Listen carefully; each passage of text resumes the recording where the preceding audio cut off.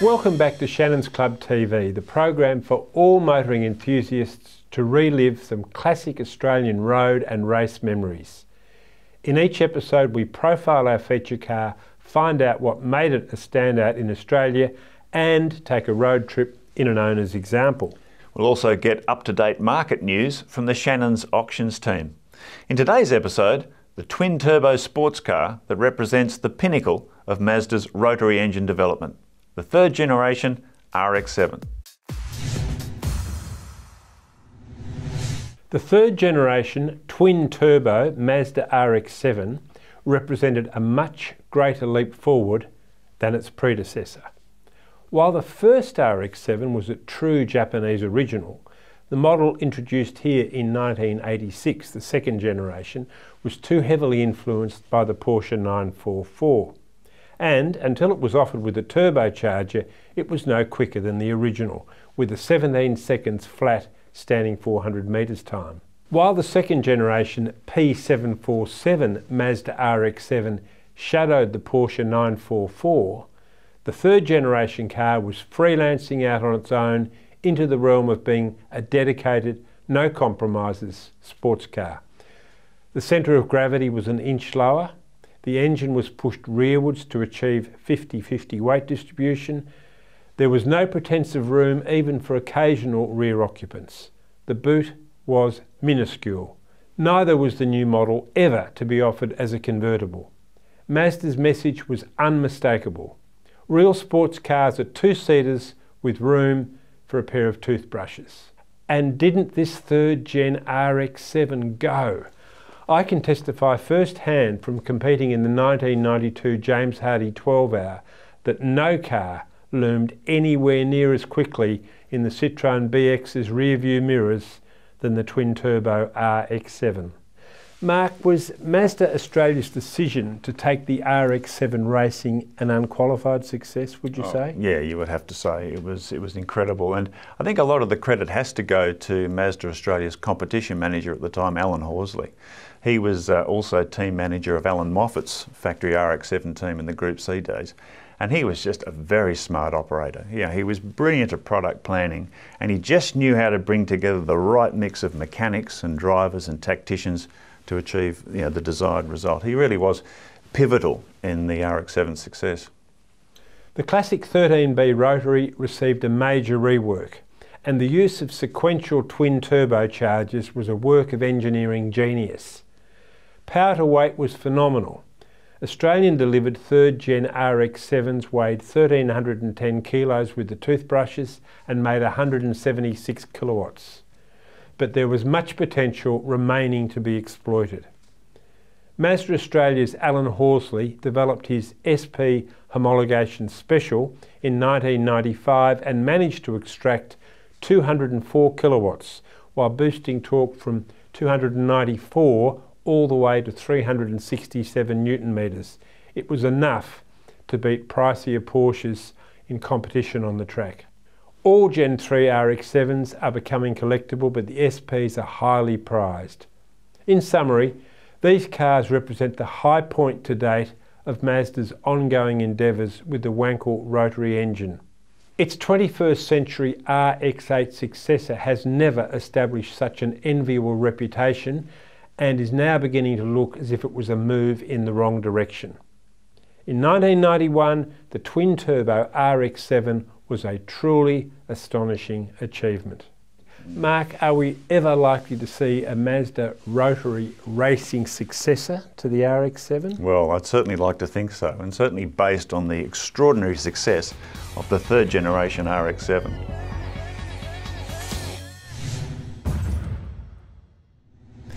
Mazda's twin-turbocharged third generation, or FD, RX7 dominated the annual Bathurst 12-hour race in the early 1990s.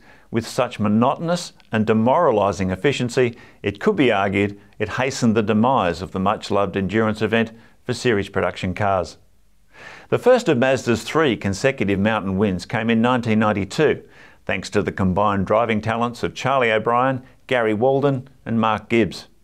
The following year, Formula One champ Alan Jones brought his formidable skills and experience, co-driving with Gary Walden to win Mazda's second Bathurst 12-hour in fine style. The other works car, shared by O'Brien and Greg Hansford, finished runner-up for an emphatic 1-2 against quality Porsche 968 opposition. Neil Crompton teamed with Hansford to win the fourth and final 12-hour race in 1994. It also exposed a rare chink in the RX7's formidable armour when the second works car, shared by Walden and Mark Scaife, retired with engine trouble. Even so, it also proved the wisdom of Mazda's two-car strategy, as it once again denied Porsche's 968 a prized victory. John, those two Bathurst victories over the 968, that must have really stung some Porsche enthusiasts, wouldn't it? Well, I think so, because the 968 had a dedicated club sport variant. Exactly. Like it was built for the racetrack, whereas the RX7 that they started out with was just a production car. Well, I remember at the time when they announced they were running the 968s at Bathurst, you just thought, you looked at the specifications of that car, a stripped out, lightweight competition special with huge brakes, great fuel economy. It looked like they would have them on the ropes, but Mazda did it again. And I have to say, as a road car, that 968 Club Sport was a magnificent to drive, fantastic balance, a much better handling car than the RX7. So it really is a phenomenal story, the RX7 beating that 968 Club Sport. Yeah, it must have really stung. Mazda's victory in the first and only Eastern Creek 12-hour in 1995 was arguably the most significant of its 4 consecutive 12-hour wins, as it was achieved against a theoretically superior Porsche rival by using a locally developed homologation special called the RX7 SP, or Special Project. The catalyst for the SP was Porsche's decision to import a small batch of its lightweight and extremely fast 911 RSCS, or Club Sport. Mazda Australia, guided by cunning competitions boss Alan Horsley, committed to a limited build of FD RX7 SPs, with the letters SP representing almost 130 modifications to the standard car to make it more than a racing match for the German thoroughbred. Mazda once again denied Porsche a 12-hour triumph, with Dick Johnson and John Bowe claiming a strategically brilliant victory in their works-entered SP, capping a perfect 4 12-hour wins from 4 starts for the incredible twin-turbo RX7. Remember to join the Shannons Club, where you can connect with other enthusiasts around the country.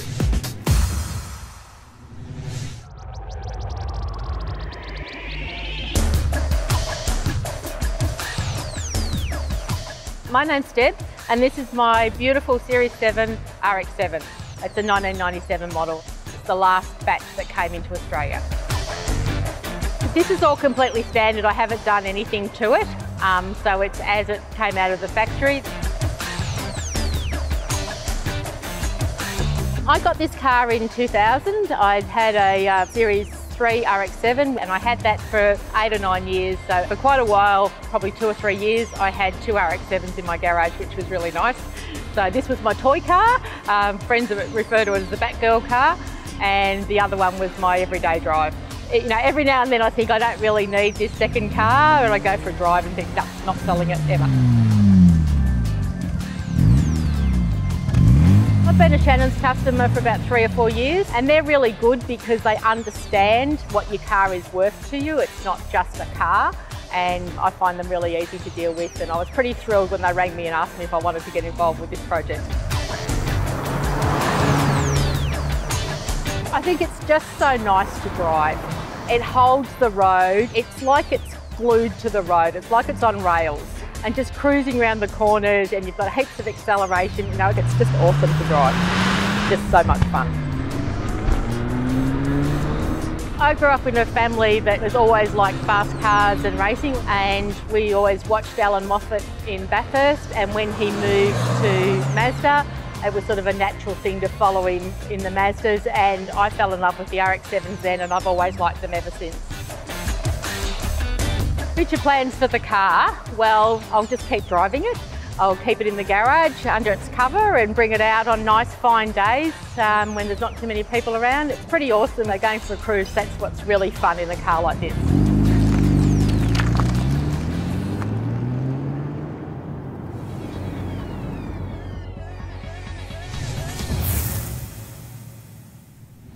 Shannon's National Auctions Manager Chris Borobon joins us with an update on the third generation Mazda RX7. Welcome, Christoph. Welcome, mate. This is a really interesting car, and without doubt, you know, the ultimate expression of the 13V rotary. I think it was the first time that we saw a twin sequential turbocharger setup come out of Japan. So it was very, very advanced car, wasn't it? It was. I think it's a shape that really was well accepted here when it was released. I think it got a lot of the rotary enthusiasts excited. Yeah. Yep. Yeah, very good looking car. Yeah, and today, we're seeing the car make a real comeback. It's, some of the special models have really come up in value, and the icing on that particular automotive cake is the SP, the fabulous SP, of which there were 26 road cars built. 29 in total, and 26 I think were allocated as the road cars. So that's not very hard for an enthusiast to keep track of just over 24 cars. Yeah, look, and I would think the survival rate on those SPs would be fairly high. We've seen a couple come through to auction recently and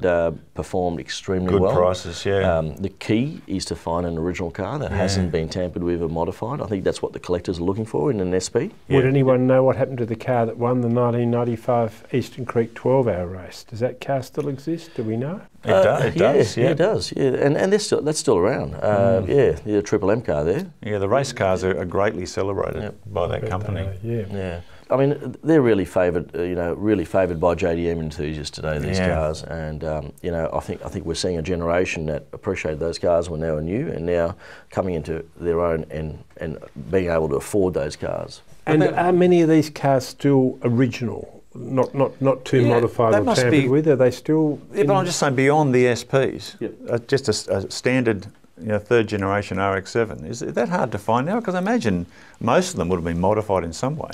Yeah, a lot of them are modified. I mean, we've seen plenty of them on the show scene over the years.